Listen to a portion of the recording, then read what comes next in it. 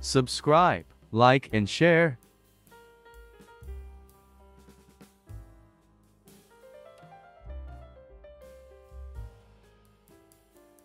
In Dune 2, why Feyd-Rautha Austin Butler is dark and white. The most recent trailer for Dune Section 2 uncovers more about Austin's new miscreant Feyd-Rautha, who shows up in highly contrasting in certain scenes. Blunt Herbert's mammoth book Rise is a sacrosanct text among science fiction fans, yet was for quite some time viewed as unfilmable. 1983's variation from David Lynch seemed to demonstrate that hypothesis right. However, Denis Villeneuve's Rise showed up in 2021 and was a basic and business achievement.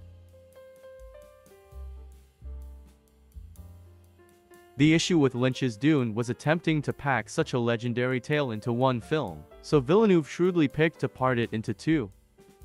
The forthcoming Dune Section 2 proceeds with the excursion of Timothée Chalamet's Politrides as he works with the Freeman to look for retribution against House Harkonnen. Dune Part 2 adds to the first's now great troupe cast with the option of Florence Pugh, Christopher Walken, Ella Seydoux, and Elvis star Austin as Feyd-Rautha Harkonnen.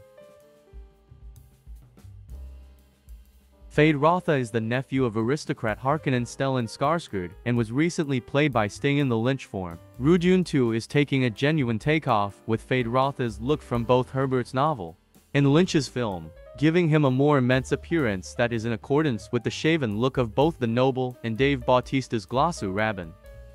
Quite possibly of the most striking thing about Austin's scenes in Dune Part 2's trailer is that a considerable lot of them occur in unmistakable, highly contrasting, which has all the earmarks of being the vibe of GD Prime, the Harkonnen homeworld. These highly contrasting successions show Austin's Feyd-Rautha battling in fighter games on GD Prime, for the amusement of his uncle and the other collected honorability. Indeed, even in these short impressions, it's reasonable Feyd-Rautha is a horrible contender. And the highly contrasting look of the planet is logical, a visual touch added by Villeneuve to separate GD Prime from Arrakis totally.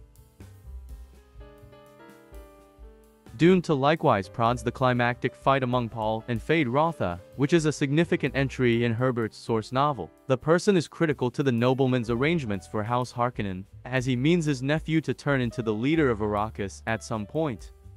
In numerous ways, Feyd-Rautha is a dull mirror to Paul's own excursion, and they are both the consequence of the Bene Gesserit's very long-term reproducing program intended to make the Kwisatz Haderach prediction materialize.